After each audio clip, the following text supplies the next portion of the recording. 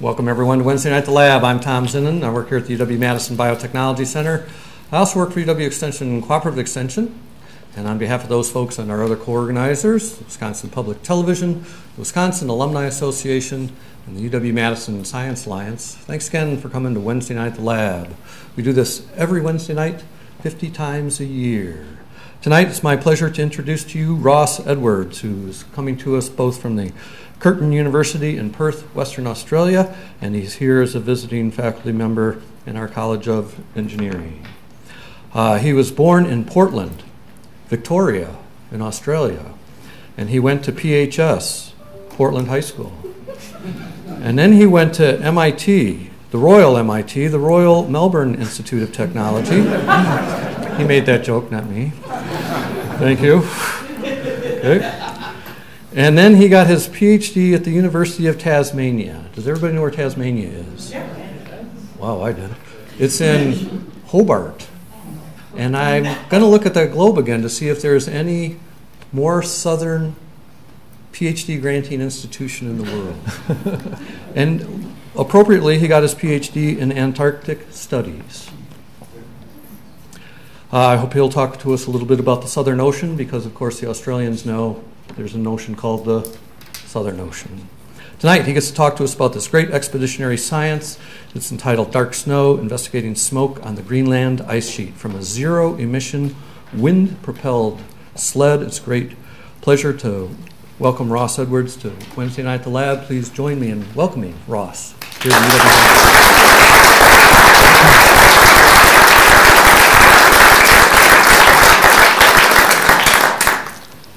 Can you hear me? I think that's the first question.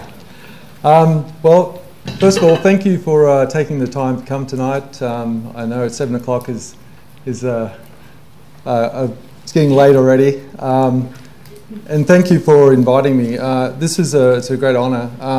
Tonight I'm going to talk about this trip I took recently across Greenland. This is probably one of the craziest things I've done in my research career. And I'll explain a little bit about how this came about, how I got involved in this. But to begin with, I'd just like to thank some of the people who have been, or organizations that have been involved that made this possible. We had some funding from the Dark Snow project, which is a crowd-funded project based in Copenhagen. This is the Inuit WindSled. This is the organization that's that actually came up with this craft that you'll see later on. University of Copenhagen and of course University of Wisconsin. My research fellowship is through Curtin University. But the group that really made this trip possible would be my family, the Lydells and the Kunkles, some of whom are here, who kept it together a while away. So this trip, really, this is what I've been studying for the past few years.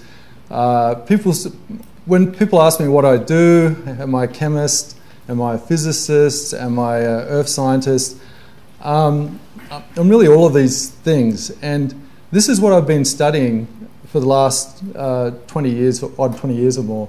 This is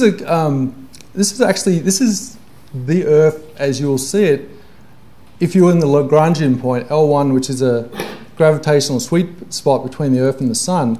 This is the actual picture. This is not a computer simulation. This is a satellite. This is this NOAA deep space climate observatory that's out about 1 million miles from the Earth. And you can log on to this. There's the, if you look up Epic Camera, NOAA, I do this daily. Well, I should be raking the leaves or doing something else. I'm probably watching the Earth from 1 million miles away. But if you look at these images, you really start to get a sense of what really is going on with the Earth's climate and how the climate works. What you're seeing here right now is really a snapshot from May 23rd. This is the day that I landed on the ice, and you can see Greenland up here in the top. Here we go, up here in the top, sea ice and snow, clouds, etc. But what you can see is also, you can see the Earth's climate system at work. In reality, what you're seeing here, though, is weather. So people often confuse weather and climate. You'll hear people picking up a snowball early in the year and saying there's no climate warming or no climate change. But what they're really experiencing is weather at one point in time in the Earth system. And as an Earth scientist, we think of climate as weather that's averaged over some long time period. And we think of the Earth as well. It's not usually one small area that we're really thinking about. We're thinking about the whole Earth. The nice thing about the poles is that we have an ice cap in Greenland and a few other smaller ice caps around, and ice caps in Antarctica.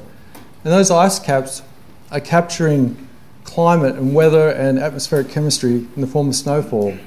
And that snowfall's building up on the ice sheet, and we have records that go back in Greenland that will go back over 100,000 years in some places, of the daily snowfall, the chemistry, a bit of the atmosphere that's falling on the ice sheet. And so from my research, I'm interested in the Earth system. I'm interested in how the biosphere, the living parts of the Earth, interact with the climate system and how the climate system interacts on those aspects of the Earth system. And so my work really started off in the Southern Ocean when I was a PhD in Tasmania, and I was looking at plankton in the ocean and the interrelationship of that plankton with desert dust blowing into the ocean, providing nutrients for the plankton. And as part of that research, I realized that one of the aspects I was missing was fire. I was researching dust, and I couldn't work out how some of the nutrients in the dust was being liberated for plankton. And it turned out there's an interaction between dust and fire. Fire producing smoke, smoke releasing organic acids which were eating the dust in the atmosphere as it was traveling through the air. And I realized that what I really wanted was a record of smoke, of fire, from these ice sheets. And at the time, we didn't have the technology to really do this properly. And I spent a whole decade, I guess, trying to develop a method to do this. And finally, I had a breakthrough, and I developed a method that was about 1 million times more sensitive than anything that existed at the time. And that allowed us for the first time to get these very high temporal resolution records of smoke in these ice sheets, which I could relate back to this whole dust question. Anyway, to move forward, this is the team that I went on this crazy expedition, and this expedition was really to look for smoke. For me, was to look for smoke in the ice, in the snowpack. I'd been up in the snowpack before, and we'd travelled in a very conventional way, in planes and other aircraft, and we had big generators, and we're producing a lot of smoke. Right? You can see where this is going. And so this opportunity came up to try and travel across the ice sheet without making smoke, without much combustion at all, without using diesel generators and things like that. And I thought, wow, this would be a great way to be able to collect snow really cleanly without getting smoke in it. Anyway, so this is the Inuit WindSled here in the background. So this is the vehicle that we travelled in, and I'll talk a bit about that in a moment. But this is the WindSled team. Before I got to Greenland, I had never met these guys. The story is getting even a bit more crazy. So this is actually the leader of the team leader. This is Ramon Larramendi, the expedition leader. He's a Spanish polar adventure explorer. This guy walked to the North Pole many years ago for SAS. In his 20s, he journeyed from Greenland to Alaska by dog sled and kayak and back, I believe, during the winter, 14,000 kilometres. It took him 3 years. He said it took him a lifetime. It was a lifetime. He's also taken, so he created this vehicle based on his experience. He's also journeyed to the South Pole in this thing, unsupported. It's wild. This is Nacho Garcia. He's an extreme filmmaker. He's making a documentary about this vehicle. He was along filming. Ilo Morano, who's a polar and alpine guide, works in Antarctica and in the mountains, Spanish. And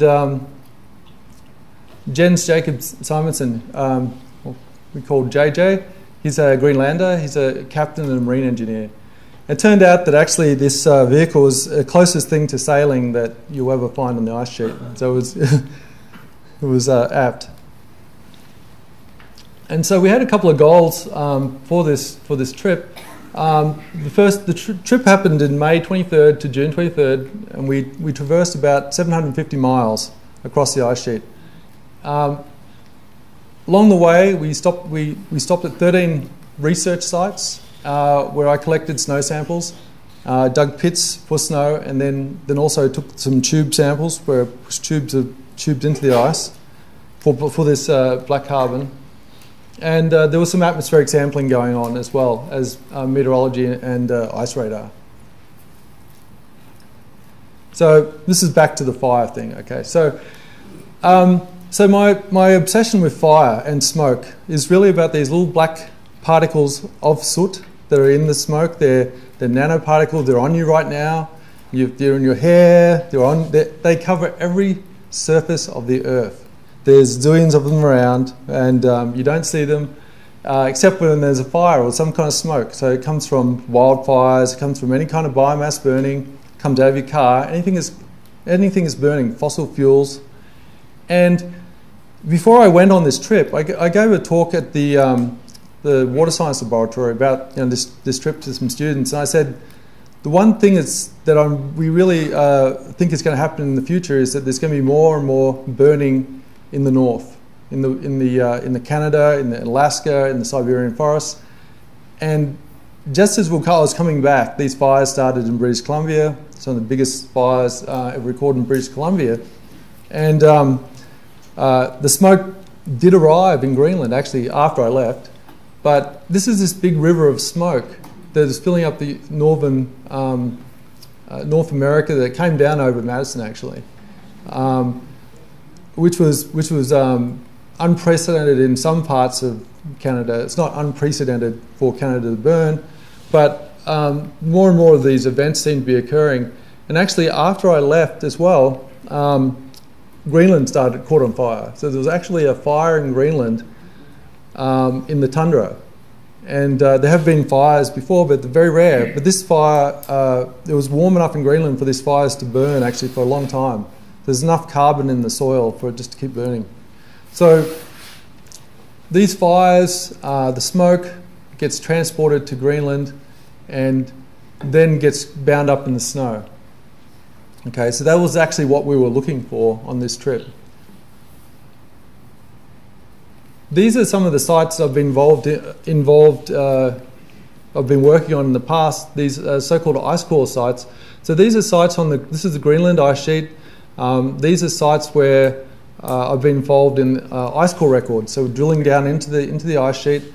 The most recent one is this one here, the Renland ice cap on the side of Greenland, called RECAP. These red ones, I was on this. I was part of this drilling activity in 2000 as part of a NASA project, where we were drilling these ice cores mainly to look at radar signatures from the ice and to go down into the ice and try and get dates for layers that NASA and other folks could find in the ice sheet.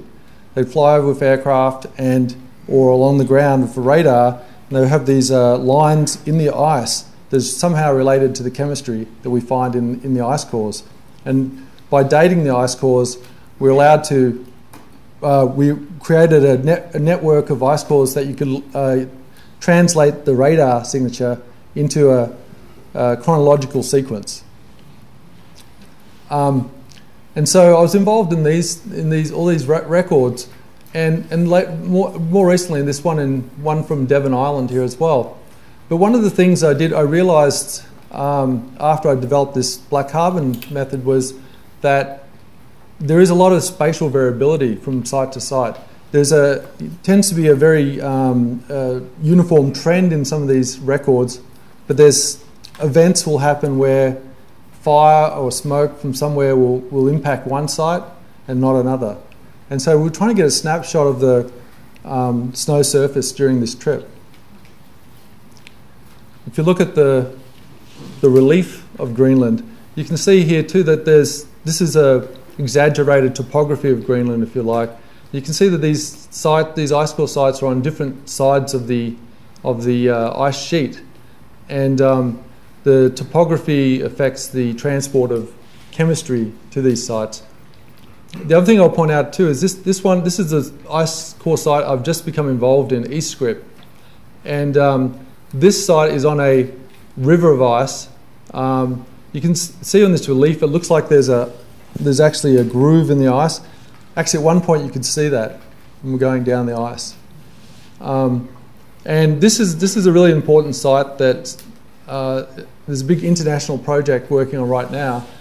And the reason is that the ice speeds up as it comes down towards the coast, and there's a high velocity sort of ice stream, which is important for the balance or the ejection of ice from the ice sheet.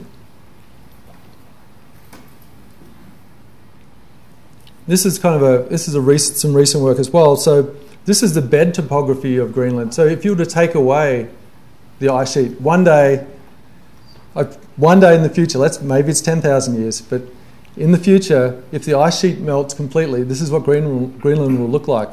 There'll be seawater in the middle of it, which is fairly cool. But there are canyons also that have been recently discovered up this north end. So when this finally disappears, it'll be a really spectacular country where the ice sheet used to be. Yeah, but so some of it's below sea level. That's 10,000 years maybe. But we know from the last warm period that there was some ice still. The last interglacial warm period, the Eemian, around 120,000 years ago, there was ice still on some ice still on Greenland. It was slightly warmer for a brief period than today, but we're projected to go way beyond that this time.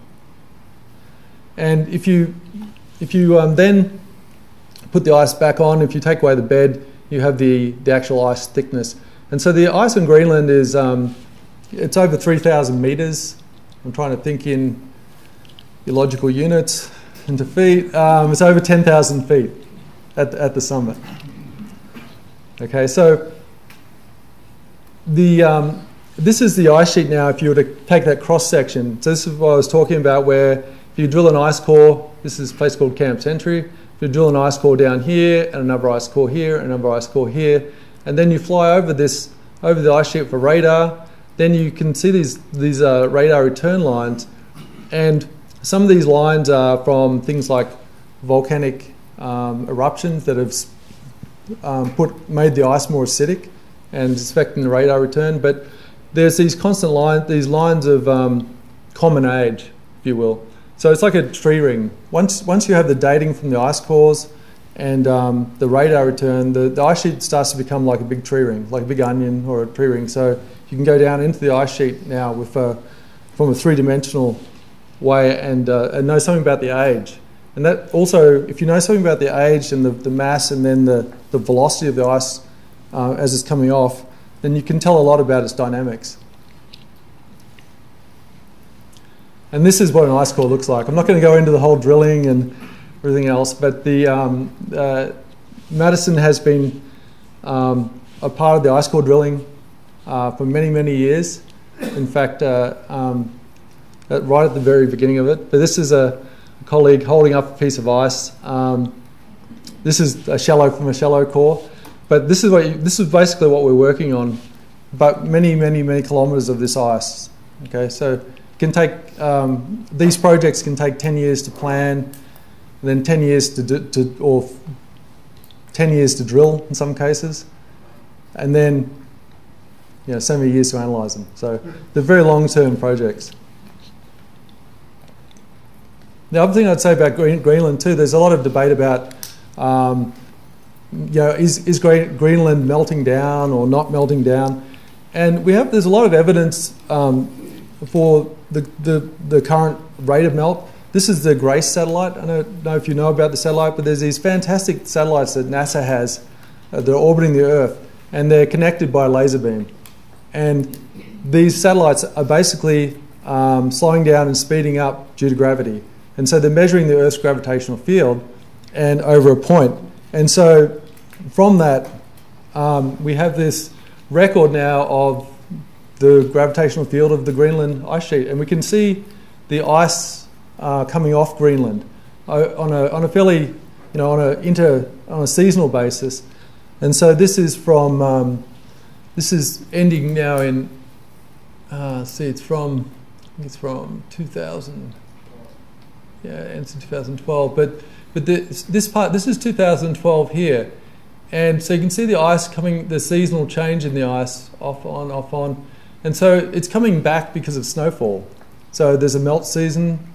There's icebergs carving off the coast, and there's a bit of a melt, and then there's snow coming back onto the ice sheet. So the mass, there's a return of mass.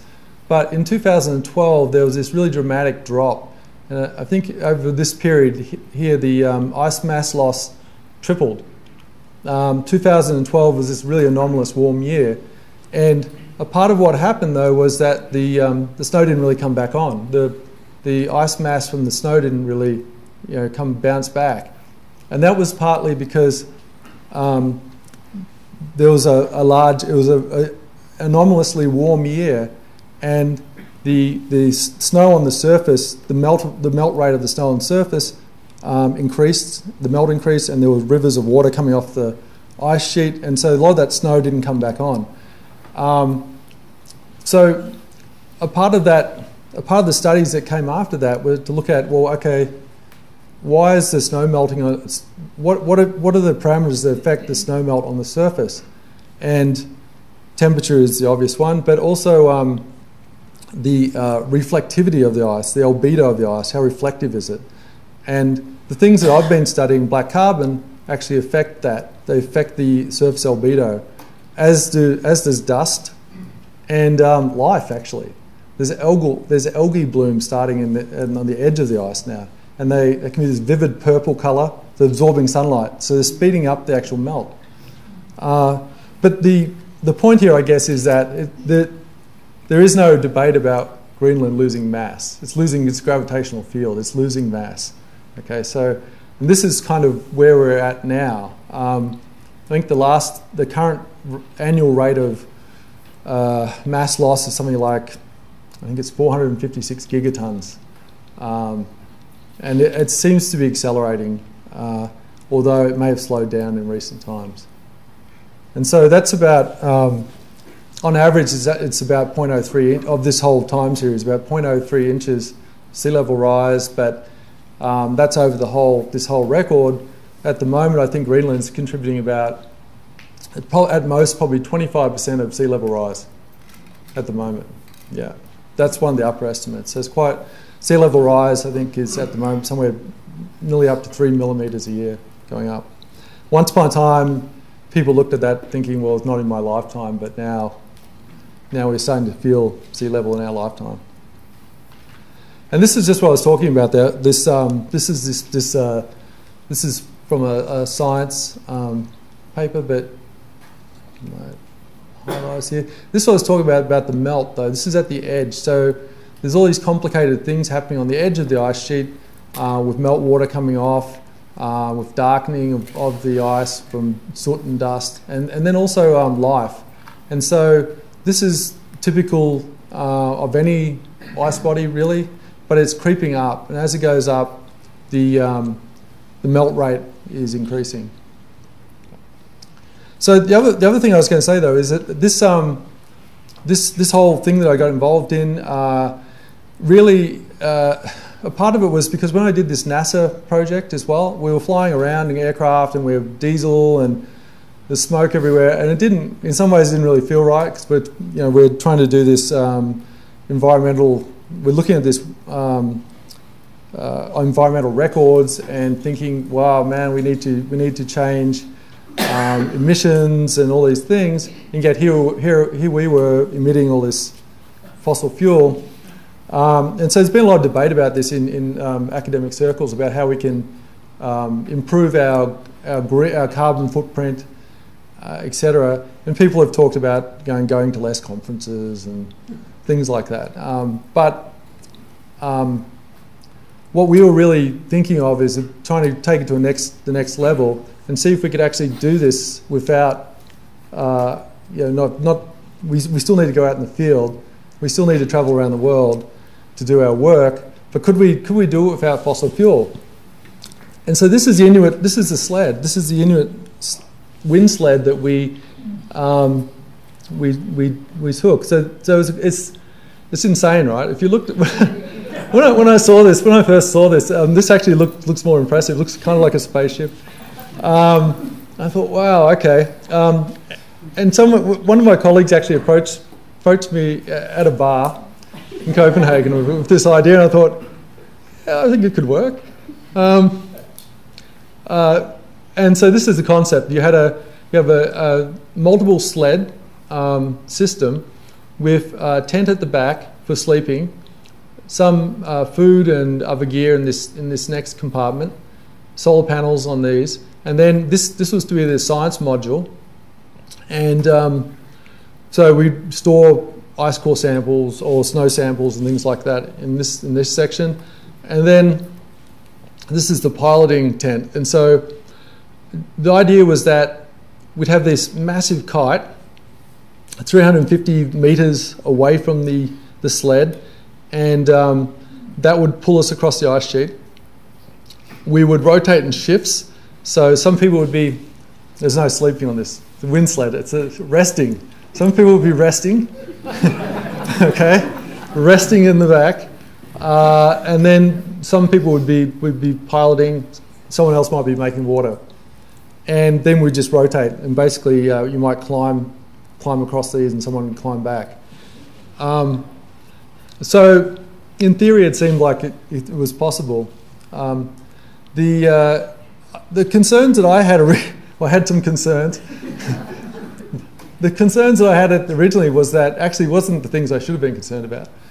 Was about power. I was thinking, what kind of science could we do on this, and really could we generate enough electricity from solar panels, and what were the accelerations that we would experience in the sled? How rough would it be?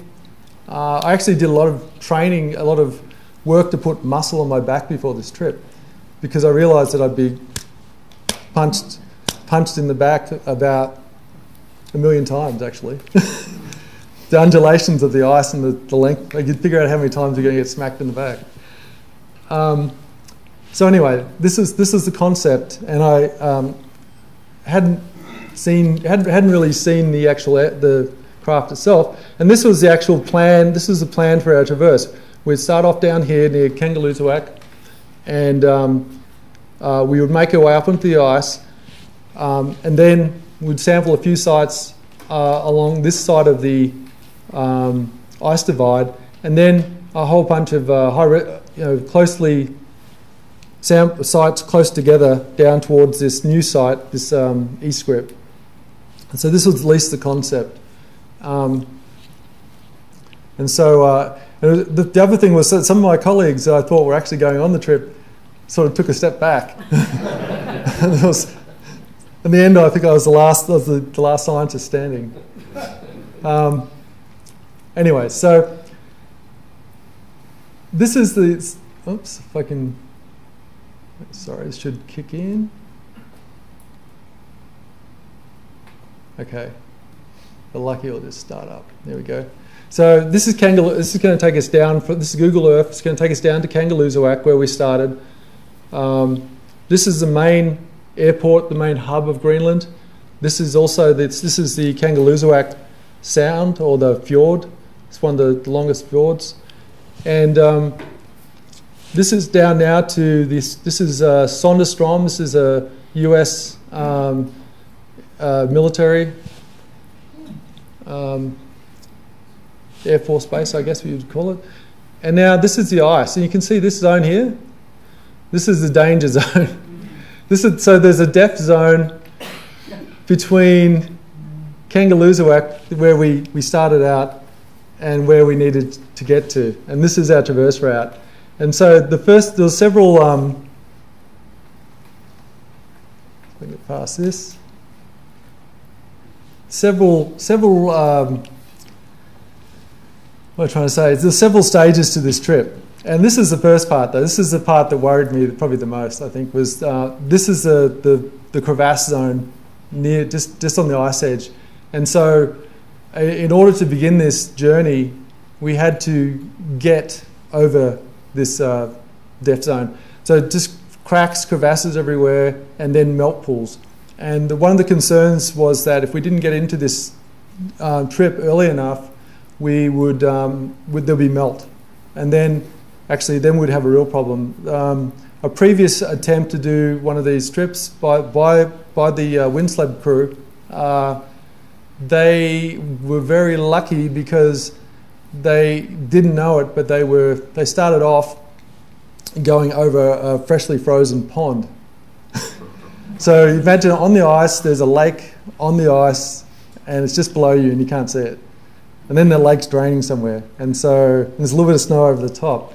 So the season, we started off fairly early in the season, and then we actually went way further. We managed to get a helicopter that would fly us to the beginning, and to fly us far enough inland that we would miss the cracks and the depth pools. And we were also concerned about polar bear. It's one of these things we were worried about polar bear. The chances were low, but they had to shoot a polar bear at this base that we ended up with, where we ended up the year before. And it wasn't, the story that people say is if a bear's gone that far up in the ice, it must be crazy and weak and something like that. And this bear wasn't any of those things. So we were concerned, and we did have a gun with us. Although we tested the gun, and I can tell you it wasn't going to stop a polar bear. It would make a polar bear very upset. So this is Kangerlussuaq. So the first stage actually was to set up the sled and to repair the sled. It had been stored away, and so my job for the first week was actually restringing the sled and drilling holes in it and doing some retrofitting. One of the things about Kangerlussuaq is that once you're in Kangerlussuaq, you can't get anything. You can't get duct tape.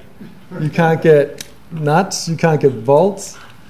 These are my colleagues. This is pulling the gear out of the container, and I don't know if you can hear this. We rebuilt the sled out on the deck. When I saw it here, this is when I did have a feeling of dread. I thought, what is this?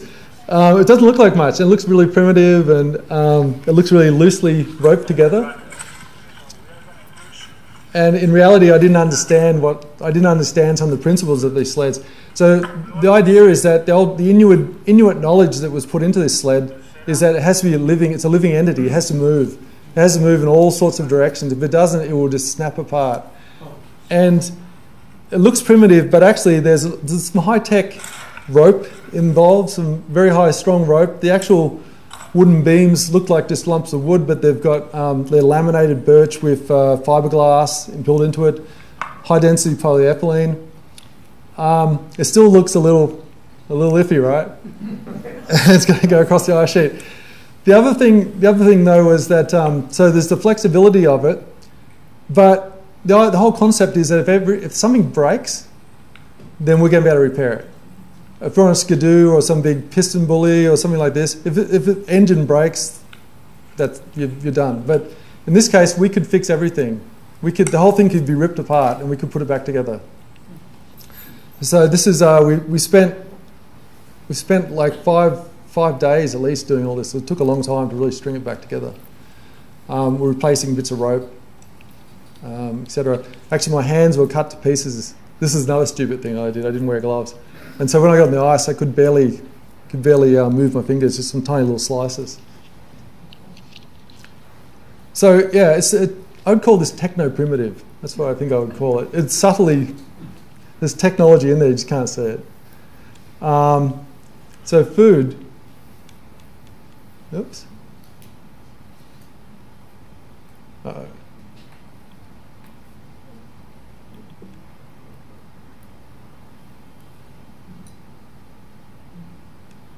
This could be bad.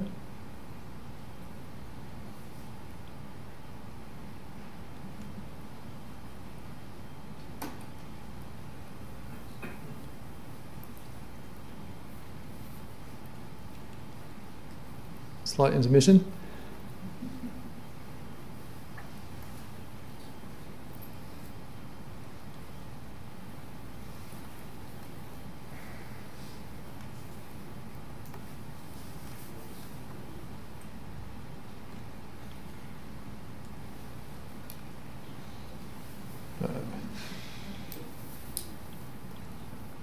Oh yeah.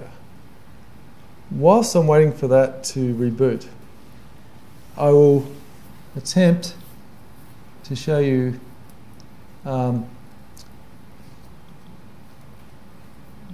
what it was like once it's actually running. If I can get this to go, and then I can try and get back to the...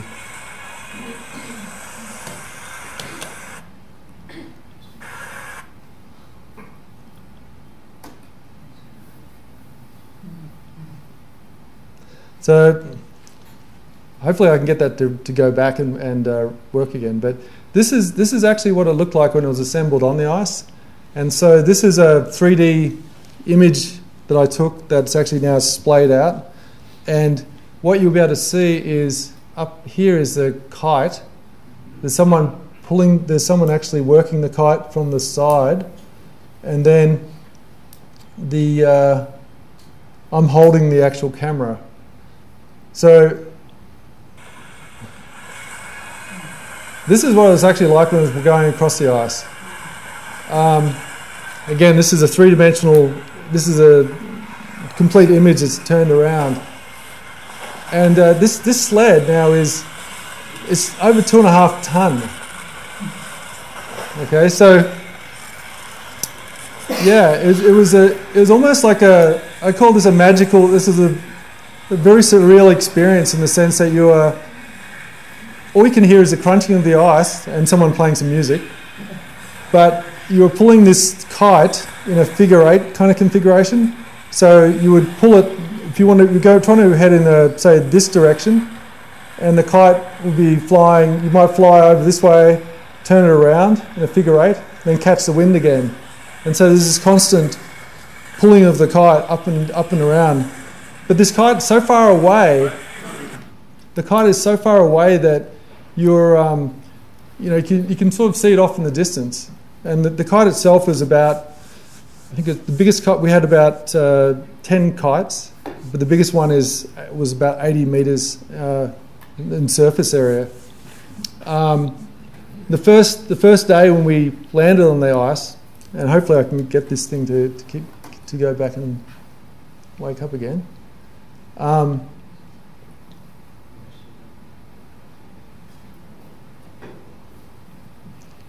But the first day that we got this, we landed on the ice, and we spent 2 days reassembling this sled. It packed into a helicopter, so we were able to build it out and then break it back down again. And the first day we set it all up, and there's an emergency release on the kite. So there's a couple of things can happen when you launch this kite. If the whole thing takes off too fast, the wind picks up. You have this big kite. There's a good chance you're never going to get down. Okay, and so the thing's going faster and faster and faster, and eventually this whole sled will be ripped apart. And if you can imagine. a 2.5 ton thing just going. And so there's a pin, and the emergency release pin. And so the idea is that there's one person next to this pin, and another person is trying to sail. And the Spanish word is suelta, release. And at the first time we were going to launch this kite, I was next to this pin, and Ramon was yelling out suelta, but to someone else about something else. And of course I pulled the pin and launched the kite. The result of that was we were there for another 2 days. I'm not feeling confident here that this is going to get back to itself. Like complete collapse. So once we did get the kite going again, it was really the most magical feeling that you can imagine, just cruising across the ice with seemingly nothing pulling you because it's way off into the distance. The thing I didn't count on was that you get seasick. Yeah. So if you weren't piloting the sled, then you were resting/sleeping, and inside the tent. So it got down to -30, or close to -30 when the sun dipped down. The sun never set, but it did dip down, and then during the peak, it could get up to, let's say, once or twice it got to -2 Celsius. It almost got to melting actually, but typically it was -15 Celsius. And so you were in your sleeping bag, you were in the tent, but the undulations. So the sled was actually moving in this kind of way, and then also this way all at once. And so the bump profile on the ice is, this. And so so it started off like I couldn't believe it. This is magical. This is great. And then okay. And then I was sick, feeling sick, and also being punched in the back. And so I lost a lot of weight. So during this we had 40 days of rations, with the idea that we would get across the ice sheet in 30 days, or to East Grip, 750 kilometers. So we had plenty of food, but for me at least, the ration, I wasn't used to Spanish food, and so some of the rations were lomo. Does anyone know lomo? So it's this really thick ham that's paprika, and so I had trouble digesting it, and I was seasick a good chunk of the time. Yeah, and so I lost about, I'm trying to think, 20 pounds or more. I completely shriveled up.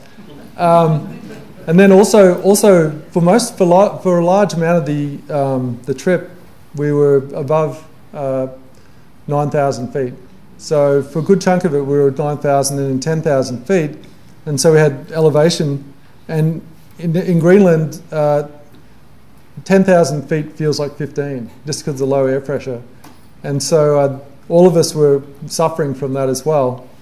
And so the big problem was just your body shutting down as well.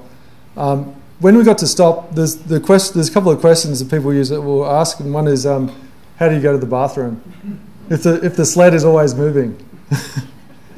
So that was one of the difficulties actually. One of the difficulties of this trip was basically when the time that you had to stop to go to the bathroom, which was basically just running off and digging a hole, and then being able to do that in sequence with the moving. When we were at a site, the way we would stop the sled, if we could, was to. So if you think about the way that the kite would work, the angle of the kite versus the motion or the direction that we were going at, if you bring the sled up really, really high, then eventually the force forward is diminished and the sled would just stop. And so the way we did some of the sampling was that someone would hold the sled, hold the kite, so that it was just flying just above. And then I'd basically have to jump out and dig a hole as fast as humanly possible, because the person would still be driving the taking a sample or leaving a sample? Taking it. Yeah. If you dig that pit, you get to use it. But yeah, so I think, yeah, so basically what I was doing is I would get out, I would drag my gear out, put on a clean suit, like a white suit, so I didn't contaminate the samples. And then the goal for my black carbon samples was to just take the top 20 centimeters. The reason for that was that that's the depth, I guess, that the light is penetrating into the snowpack and really interacting with the soot, the little black smoke that would be in the surface layers. And so I was coming to I was approaching the site from downwind, putting on a suit, and then I had a few tools that I could measure down, say 5 centimeters into the surface of the snow. And then I had a clean tube, which then I was extracting that 5 centimeters of snow. So I was doing duplicates of each depth, and then down to 20 centimeters at each site. So I'd carefully do that, and then I would dig like crazy. So I was digging 2 meter pits, 2.5 meter pits at some sites, and then taking a long tube made of carbon fibre and just pushing that gently vertically down on the side of the pit, and then trying to extract it out through the pit wall. And those tubes are basically a depth profile of the snow, which then we could take back to the lab in Copenhagen to analyse in very high 1 centimetre depth profile along the tube. So I was taking 2 meters of two of those tubes, one on top of the other, and then having to extract them out. So I was digging some sites. I think I dug a 3 meter pit. 25 minutes. It's my best one. But what did you use for digging? I shovel. I was digging like an impact crater. It was crazy.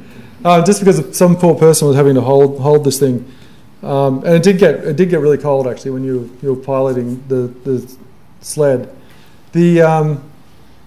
Once we got to the I think midway we got to the ice divide.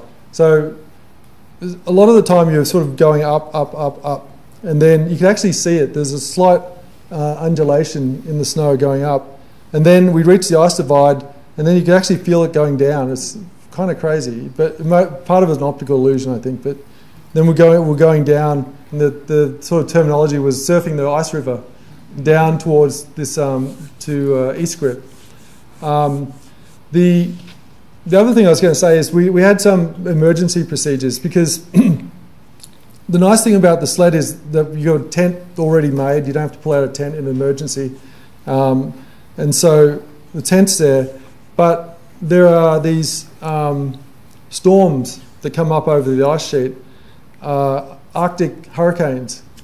And when I was on the ice sheet previously, we had some of these events, and we almost lost a huge dome blowing away at 100 mile an hour winds, this kind of thing. And in this case, the procedure was that if we had a report that there was a Arctic hurricane coming up onto the ice sheet, we would brace the tent with storm poles, make enough water to survive for 24 hours, and then be in full gear in the tent. And then if the tent, we're holding the walls actually, if the tent started to collapse, you would have to grab hold of the walls of the tent and drag it in on yourselves and hold that for 24 hours.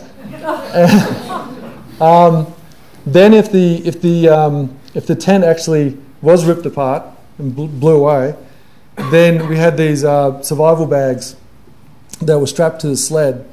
I actually tested one of these bags. They wouldn't have worked. The problem was, the idea was you crawl inside the bag and then push the cargo up against the wind side to survive. And there'd be one person in each one of these body bags. The problem though was that the zip, you needed to unzip a part of it to breathe, and the snow would have come in. And so you're trying to keep the snow in. And then if that failed, we were to dig under the sled and survive under the sled, which I think would have worked actually. The other thing we had with us, we had iridium phones to communicate, which worked all right, I guess, occasionally. And we had these InReach Garmin, InReach Explorer GPS units, which you could text with. And actually those things were your lifeline. So we had them strapped to our body the whole time. Some of the folks here are actually following mine, and they would have noticed that it stopped and stayed still for a long time because I lost it over the side. One day I was flying, I was piloting. Luckily I found there was a reserve one there. But the idea of these GPS units you had strapped to you was that if anything were to happen that you need to leave a sled, you could put down a waypoint and walk away and be able to find your way back. In that environment where there's completely white, there is nothing.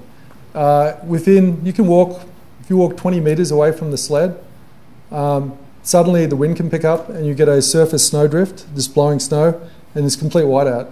And you can easily just walk off in the wrong direction. And so one day I was resting, and suddenly the sled did stop, and it was just dead quiet. What's going on? And I got up and I realized I was completely alone. I was completely alone on this sled. And I went up to the front, and it was a bit hazy, and there was some footprints walking off into the distance. And I realised what had happened was that they should have told me, but they had to release the kite, and they were chasing it. And they were gone. And and this is something I wouldn't do again, but I grabbed some food, stuck it in my pocket, laid a waypoint, and took off. Yeah.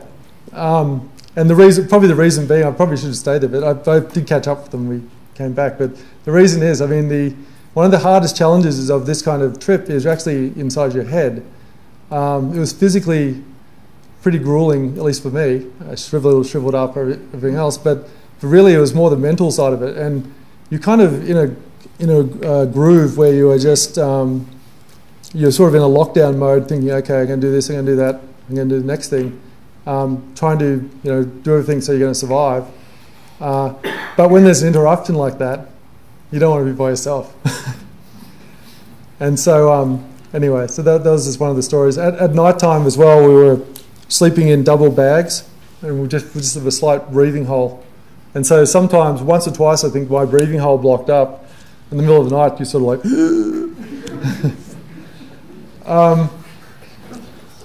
So eventually we did make it down to, and I really apologise, this whole thing has died, but we made it down to this eScript site, and you should, if you've got any curiosity, you can look up, just type in eScript ice core, and it'll take you to the homepage. And so my colleagues at the University of Copenhagen are leading this. It's a big international project which the US is involved in, as are many countries. And this site, there's a whole underground complex, under ice I should say, complex at this site, where they've made tunnels under the ice to set up, most of the drilling is actually happening in this underground warren of tunnels. And up top there's a dome which is for eating, that kind of thing. But this ice project, this project's going to be going on for the next, I think next 5 years. And I'm next week going to a meeting there to join this, and to go back and to unpack the sled. But to do more of this work around this site, perhaps with the sled, we're not sure yet. But there's going to be a long-term study of doing this black carbon work at satellite sites from this area.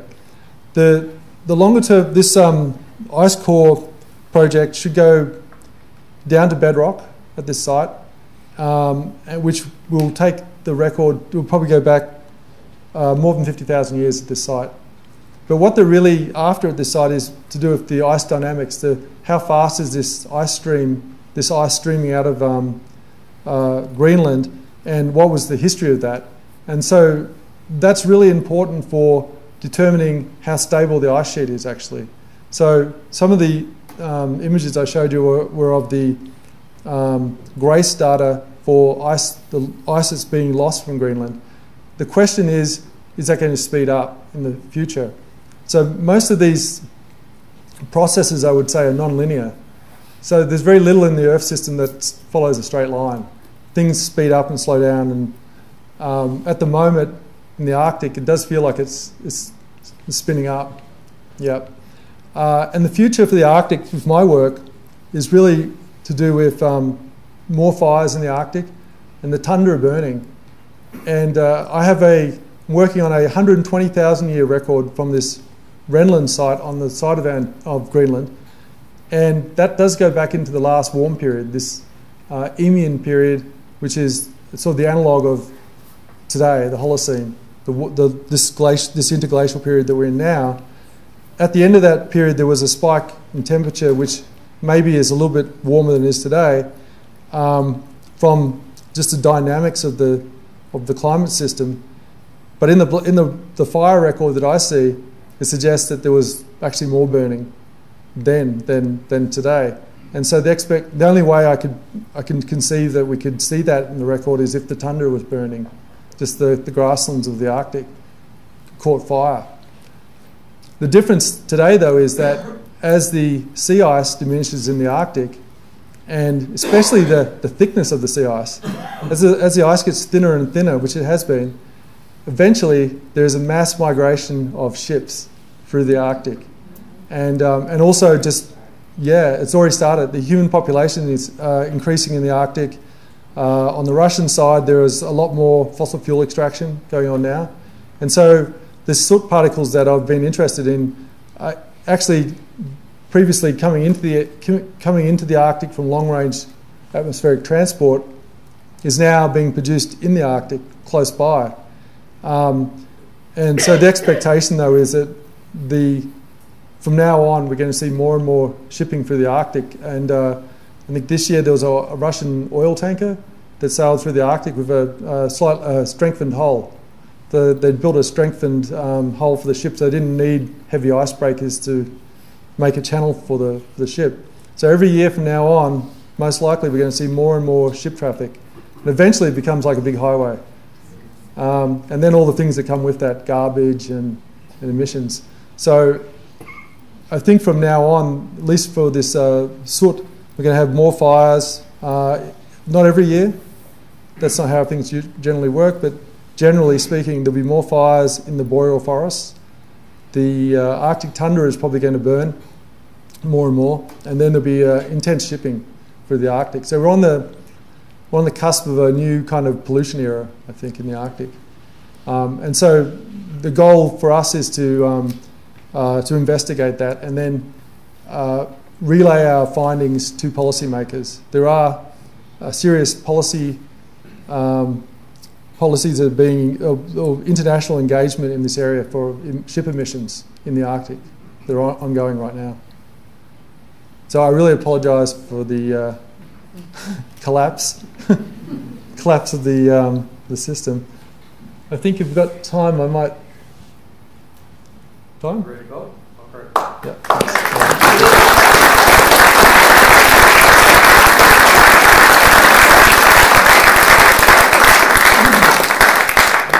Repeat the questions for the folks listening at home. Yes. Did you see much difference between the samples you took on the sled and the samples you previously took when you flew over it in the helicopter? Was there a discernible difference in those samples? So the question was, did I see any difference in the samples that we collected from the sled compared to what we did previously with dirtier techniques? And the answer to that is, I'll be able to tell you in a month. I haven't. We're bringing the samples back next week, end of next week, back to University of Wisconsin to start the analysis. They stayed at the end site and have gone in. One thing I would say though is that I expect they'll be cleaner. They better be. But the actual eScript site itself, we took some samples from there. I think that place is completely contaminated with carbon, with black carbon. You mentioned making water, and I wondered how you do that when everything is so cold. The biggest job that we had was making water. That's exactly what we're doing all the time. And this actually is where we did use some fossil. We had to use a little bit of fossil fuel for that. We did have a little gas burner to melt water. One of the things that I was doing on that trip though was I was trying to make solar water. So I was my own water. I had a special bag and I was testing to see if we could actually melt that with the sun. And actually that was pretty successful. So the design challenge for some of the future trips that they intend to do is to build solar tubes in insulated sort of see-through glass to melt water that way. Yep. Would you comment on the impact of volcanic activity on the ecosystem you're studying? Yeah, so the question is what's the impact of volcanic activity on the ecosystem we're studying? So in the past there's been some large volcanic eruptions, and so some of those eruptions are local, mainly from Iceland, and but some of these volcanic eruptions are global events. And for the ice core studies, these volcanic eruptions are important for basically having a dating marker. This is common that we can find everywhere in the world. But what the volcanic eruptions do, the really big, large volcanic eruptions, they cool the Earth. The sulfuric acid turns to sulfate particles, scatters light, so it reflects light back into space. And so there are some cooling events from these volcanic eruptions. And one of the things that at least I've been interested in with the fire record is that do we see less fire after one of these events just because the Earth itself is getting cooler? So far, at least from that perspective, we do know that the Earth does cool down after these big eruptions, but the fire record is complicated because the actual sulfuric acid particles that are emitted by the volcanic eruptions, they reduce the lifetime of the soot in the atmosphere because they coat the particles and allow them to interact with clouds more efficiently, so they get extracted out faster. So the question, if you look at the record and you see a dip in this stuff, do you say, is it because there was less fire, or just because the sulfuric acid actually extracted the stuff faster?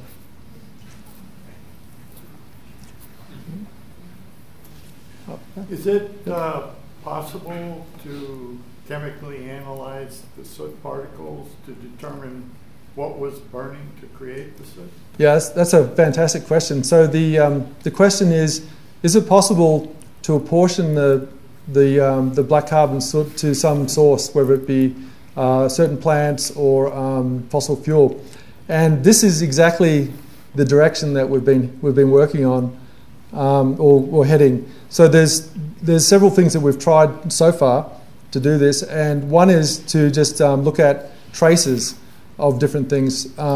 We had a paper in Science in 2007 where we had a record of black carbon. This just told us that something burnt, and then we had vanillic acid as well. And vanillic acid, at least in the Arctic, is largely coming from conifer fires. So the boreal forest, the trees. So you can actually see that some of these events in the record are connected to conifer fires, and then some aren't. And some are connected to sulfuric acid from coal. So we can see the coal record is differentiated from the plant. What we hope to do in the future, though, is to be able to get enough of this soot, purify it, and then analyze it for carbon isotopes. So from that, we'll be able to tell whether at least some proportion of it is coming from fossil fuel, probably in the Arctic, or is some of it coming from grass, or is some of it coming from trees. That's a future study. It requires, requires a lot of water, actually, concentrated down. We need at least, probably 12 micrograms of carbon to do an analysis for that. But the actual concentrations are part per billion, generally low part per billion, so we've got to get enough of it together. Yep.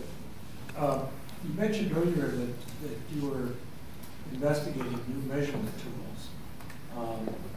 Where is that work being done? Well, the measurement, the tool what I came up with was I repurposed an instrument that was being used for flying an aircraft and doing some other studies to measure very small quantities of black carbon, and then I interfaced it with several other pieces of equipment to aerosolize, so basically to measure black carbon in water. So the instrument itself is from Boulder, the actual spectrometer, and then I came up with the rest of it. But in this case, it's spread out. And after I developed the method for doing it in water, it's spread out now. The whole bunch of groups are working on it now.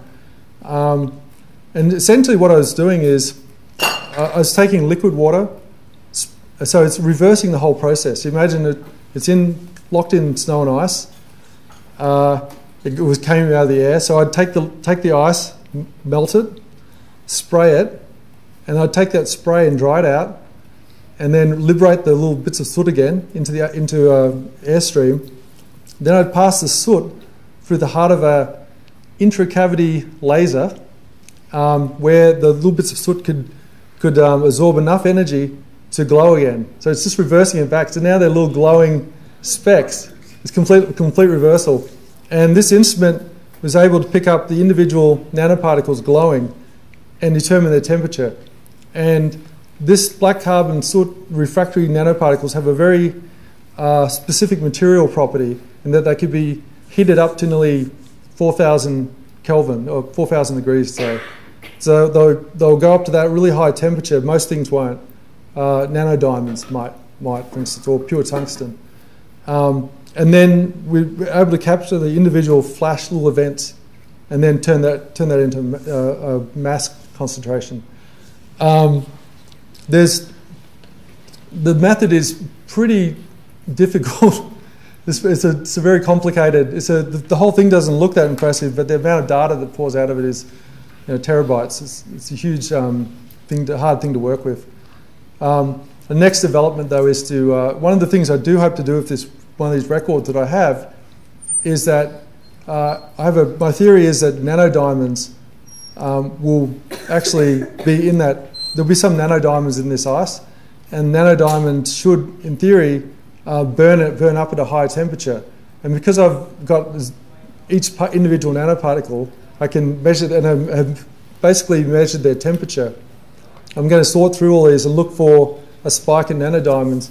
And if I see that, it'll tell us that there was some impactor. So there's a theory that a small asteroid or something hit the ice sheet around the time of the Younger Dryas, and may have. I don't believe this theory, by the way. But if it did, if this is true, it might have, and there's this theory that it wiped out some of the Clovis people. If this is true, and the big chunk of North America and the Arctic was sprayed with nanodiamonds, then we should see them in the ice sheet. That's a sort of sideline. Yes. At the very beginning, you were studying sand and water. Is that? Oh no, dust. Dust. Yeah. In where? In water? Yeah. So most of what I've been doing really is water. So the question is, at the beginning of this talk, I was talking about starting off my career analysing dust in the ocean. basically, this is part of a hypothesis called the iron hypothesis, and it is that the plankton in the Southern Ocean unable to consume all the available nutrients, nitrogen and phosphorus, because of a limitation of iron. There's low iron concentrations in the surface waters. But during some events in the past, increased desert dust, blowing down into the Southern Ocean, landing on the surface, may have increased phytoplankton production, sucking down, causing a drawdown in carbon dioxide into the ocean as the plankton bloom. And so what I was looking at is one is measuring the amount coming down from the atmosphere into the Southern Ocean onto sea ice actually, and then how bioavailable is it? Just because it's a bit of chunk of dust with iron in it, can the plankton consume it and then increase their primary productivity? The problem is that most of this dust is very insoluble. The iron in it's not very soluble. But we found that there is some kind of, as you get lower concentrations, it becomes more soluble. And at least as far as I can figure out, it's to do with oxalic acid in the atmosphere, which is coming from fire. And the oxalic acid is sort of digesting it slightly, extracting it. Yes? When you took those 3-meter cores, it was all snow top to bottom? It was fern, yeah. It's like polystyrene at that point. It's kind of there's some little ice layers in there. In fact, there's this 2012 melt layer that we're trying to bust through as thick chunk of ice at that point. So, yeah.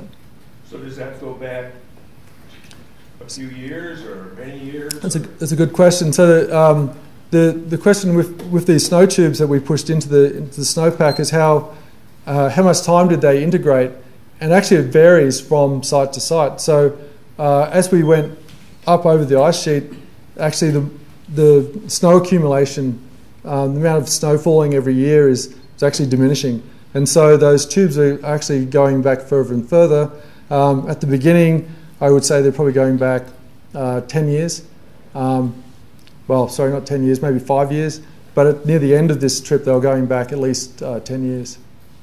This was just sort of to, it's an ongoing study where there's traversing along the same line and trying to capture the similar bits of the snowpack. Yes? It looked to me like the wind was coming out of the south west. What happens when it comes from a different direction? Yeah, so that's a great question. So the question is, when the wind changes, how the heck are you sailing across the ice? that is the dilemma. And so, so one of the difficulties of sailing across the ice, so obviously made it out that we just took off and that was it. No. It was like a fight across the ice. I think in Spanish they were saying a lucha. It was a mucha lucha.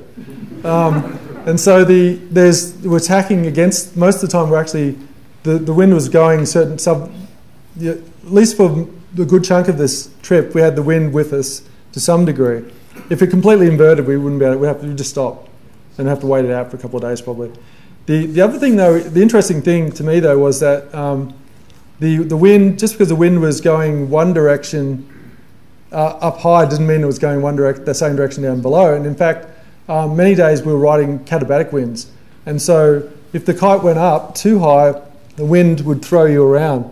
But if you came, during the, at least say 10 o'clock in the morning, then the cold air would start coming down slope. And then you catch this really close to the ground air. So we were able to ride katabatic winds for a good chunk of the trip actually. Who holds the kite up to get it going? Yeah, that's okay. The runner. That's the job of the runner. I got my license. I had to pilot. Let's see. I had to do fly the kite. I'd build the sled. The runner. They let me off easy on the runner though. So the runner. The job of the runner is to run out 350 meters. You unfold the kite in a very specific way, and then you have to hold the nose up of the kite. And this thing, it's a little bit scary because if there's enough wind and you hold that nose up it goes, then you have to run because if you get caught up in the lines, you go. And then you have to catch the sled. You have to catch the sled. Well, yeah, actually, that's what I thought originally, but you have to, actually, you have to be smart about it and sort of run sideways. Then jump on. Yeah. Let's ask about the weather patterns in the world, and what in your research now, what do you try to combine those two? Yeah, so the question is, how do you combine your research with what's known about climatology and the weather? So this is really, we're just one part of a whole global network of researchers studying the Earth system, and so I'm working closely with people who are modelling the atmospheric circulation in connection to, say, the burning.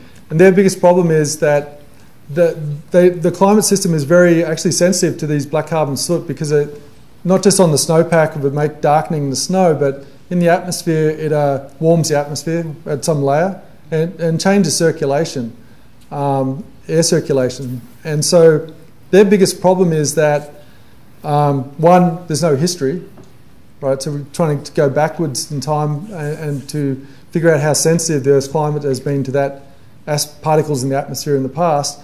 But also that, especially for this stuff, the black carbon soot, its residence time in the atmosphere changes due to, let's say, getting coated with volcanic sulfate, or just getting coated with sulfate from the atmosphere will change how long it lasts in the atmosphere. And so they're actually taking our data and then trying to validate their really complex circulation models with it. And then we're also projecting out scenarios into the future. But there are some of these models are, especially for this stuff, still unconstrained. And so there's kind of a two-way thing going on. One is we're helping to give them real data that they can work with. And then on the other hand, we're interested in where the stuff's coming from. Yes. This university is famous for the ice cube experiment down in Antarctica. Have you looked at any of those samples to see whether they have anything to say? So the question is, the University of Wisconsin-Madison is heavily involved in the ice cube neutrino observatory at the South Pole. And have I been involved in any of those ice core samples? No, I haven't. I'm very interested in the detector. There is a different. There has been an ice core project though near the ice cube, the South Pole ice core, and some colleagues are working on that at the moment, but I haven't been involved in that one. Yes. Is there enough structure in that habitation tent to rig hammocks, which would take care of a lot of these? So the question is, could we rig hammocks in the habitation, in the sleeping tent? I wish that were true, but no, it's the motion. There was a video in there of the crash with the rest of it, but the video showed the motion, and the motion was too intense, and yeah, it's too much going on. I think it would be worse to be in a hammock. And then also the way that the structure is, it has to move. It's just the nature of the whole thing is it has to be able to move really freely. And so if you're tied onto it, you probably break the tent, I think. The thing I didn't say too is that these guys have been, the Spanish WindSled team has been funded by the Prince of Monaco to undertake the longest ever unsupported traverse of Antarctica, 2017, 2018. And so they're basically going, I want to say 4 months or longer, around this sort of grand tour around Antarctica on this thing. Slightly updated version. I'm involved in consulting with them about properly powering it. The other thing I was going to say with this trip, one of my duties was to evaluate the electrical system and the solar panels and things like that, and that was not done right this time. But for the next time, there should be a lot of electrical power. The solar power up there was incredible. There was so much solar power. This is the thing I didn't appreciate either, that we had these little fold-up panels that you could fold up and stick in the backpack that would generate, 150 watts. And there was so much sunlight up there, and plus the things they work better when they're cold, that they were dangerous. They were seriously dangerous. Things were exploding. Mushroom cloud type explosion in my hand, catching on fire and throwing it out of the tent. Which really makes you think back to this greening of science. Though it's like, the solar power has come so far now that we don't. In some ways, the whole coal thing is over. It's not economical. These things are going to outpace anything very soon. But we have to be incorporating that into our research, I think, and our academic institutions. We can't be. There's no need anymore. I think the sense of that is we can really do renewable now in a cost-effective way. And this kind of research too. You could easily conceive of a solar-powered skidoo, for instance. Can you talk some more about that? The effect of the altitude. You're very far north. Yeah. Was that one of the? Why would you get so much power when you're? With the insolation, very far north, but the sun didn't set. The sun wasn't setting, and at the higher altitude as well, and then the scattering. So because the whole surface, that whole place is just the sunlight was. I had sunscreen, intense sunscreen on the whole time, and I had goggles, and my eyes were still being burnt out, and I had to stick polarized filters, which I had a picture of, and reversing the polarization stuck on my head because my eyes were burning out, and all this. My colleague JJ, who's a Greenlander, the first day up on the ice, I offered him my sunscreen, and he said, "Nah, look, I don't need sunscreen." 2 days later, he had blood pouring off his face because the sun was just insane. Yeah, and that's UV also. Oh yeah, yeah, and so the altitude and just the bouncing of the light. With the solar panels, though, I think they work more efficiently when they're cold, and these solar panels were a real health hazard. I mean, you had a real risk of electrocution with these things. Yeah, you're serious. Sorry. The only last little story I'll give to you though as well is that if you looked at this whole thing, like I said at the very beginning, I had a real sense of dread in my stomach when I looked at this thing. I thought, oh no, we could die. We could die, but the thing was, it was all under our control. Everything except maybe falling down a crack, or a polar bear. But it was all under our control, and we weren't moving. We were moving fast enough, but not super fast. So like a skidoo, there's a lot of skidoo accidents where people just fire off and then crush their rib cage and things like that. So we had no high velocity issues. We could repair everything, and so that was you could get frostbite going to the bathroom. But one of us nearly did die on this trip, and Nacho, one night, ironically, we had these Inuit survival biscuits, right? So these biscuits will last 10 years, these big, thick crackers, let's call them crackers. And one night, we were just lying there, sort of exhausted after dinner, and Nacho, all of a sudden, made this awful noise, and in that tent, just 4 or 5 of us in that tent, he hit the roof of the tent, and just landed on his stomach, and I thought he was throwing up. I'm like, oh, get him quick, give him a bag or something. And he was choking to death on an Inuit survival biscuit.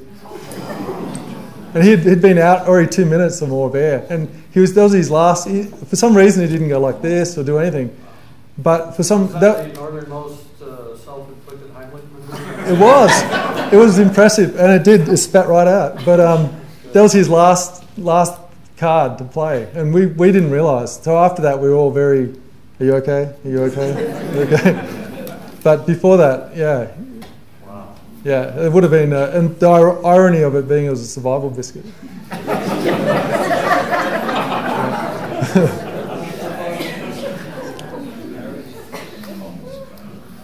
Yeah, so.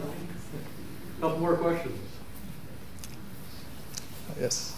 Can I ask you one more question about the architect team that designed this sled? Yes. You said the Inuits had some, that was a genius move, I suspect, but who were the architects of it? So the question is, who's the architects of this sled, and what's the history behind it? And it was Ramon. Actually, the architect of this Inuit WindSled is this guy, Ramon Larramendi. Having said that, he took the idea off Inuit sleds. So he spent a lot of time crossing the Arctic with dogs and kayaks and things like that, and living with Inuit people. And he was taking the sort of the lessons that they have for doing just about everything. And one is it has to be super simple. And so, for instance, the sleds have leather and sinews and things holding them together. But the rationale is that everything can move. And just so if you're bashing against really hard things all day, anything that's stiff will break. And it was basically that, and he's realised when he walked to the North Pole, it sounded awful, like an awful experience. And he was thinking all along, man, if the wind could pull me along, it'd be great. And so it took him a long time. It's over a long period of time that he started playing with kites and putting this thing together. The other thing I would say too is that, the one issue with this mode of transport, you need some real experts to drive it. There's no just somewhat novice jumping in and doing it. So there's only a few people with that experience, I think. Is there a film being made? There's a film being made, yes. There is actually a film being made. There is some talk with National Geographic as well for a documentary. There's a film being shown, just the first bit of it will be shown maybe next month, I think, in France at this Alpine Film Festival. The last bit of this, it'll either be come out in a National Geographic series, or there's this extra part that's going to be filmed in Antarctica next year. That'll probably complete it. Yeah, the whole story. And it is insane. I mean, I have to say it's insane. If we could show that movie that you're going to show in France as part of Science Expedition's open house in April, that'd be absolutely, great. Yeah. And I really apologise for this. Yeah, for the crashing here. Yeah, it's and I have to say too, in travelling that way, you're very close to the ground and you're seeing like every little feature. It was quite an experience, and after a while, it's this silence, just that silence of the wind and the crunching, and it's a completely different way to go. So this group that you went with for 40 days, do you ever want to see them again? That's a common question, actually. It's like, is that your mother-in-law? Someone asked me, wanted me to play up some drama too, right? So, because you see all this reality TV where it's scripted drama, about everyone. Oh, no, I mean, the thing is that it's already self-sorting, right? The filter had already happened. In order for you to even sign up on this trip, and for those guys to do it, they've done it more than once, to go back, this absolutely living in each other's, like microverse. This is my microverse, and someone sticks their leg in it, and you're like, get off, No, we got on really well. It's not for everyone, obviously. It's like, it is, it sounds a little bit, setting it up a little bit, but it is a bit like space travel, because you're in this massive, massive space that will kill you, but you're in a tiny space. And this is your tiny space. And you have to be very, at least when you're doing it, you have to be very stable. Very emotionally stable. If you don't have a sense of humour, don't get on. If you're not can't lock yourself down, so you're not going to do something stupid and kill everyone. So everyone got on really well. I didn't have a big enough knife. Everyone else had big knives. Next time, Nacho slept with 2 knives. Maybe that was me. No, we got on really well. I don't speak Spanish. Maybe that helped. It's a Spanish WindSled.